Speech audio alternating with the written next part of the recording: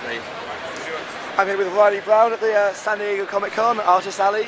Riley, what do you have on show for the punters today? What are you showing off? I'm showing off, I got pages from my Incredible Thorcules story here, from Incredible Hercules 132 through 136, something like that. And I've got a bunch of prints, you know, from my run on Cable and Deadpool, you know, a bunch of like sketches and stuff like that. Amadeus Cho, Thor, I don't know, various drawings and such. So what are you working on right now? What's on your art boards back at the studio? I actually don't know. I literally just finished the last issue of the Prince of Power miniseries right before I count on the plane to come to San Diego. Okay. So I haven't had a chance to really talk to my editor about what's coming up. I don't know. I think it might be a few things, but I'm not sure. You expect to be busy though?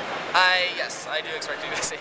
And how's the show been for you so far? It's been great. It's been a lot of fun. I mean, this year it's like crazier than ever because it's just like it's all over town. It's spilled out all over the place. And it was cool because I got to do a drawing on the wall of the Palm Restaurant. So I'm up on the wall with like Mike Coy, Mark Brooks, and all these great artists that are friends of mine. So it's cool to be one of them. Absolutely. Thank you very much indeed. I really appreciate it. Cheers. No problem. Thank you. Bye.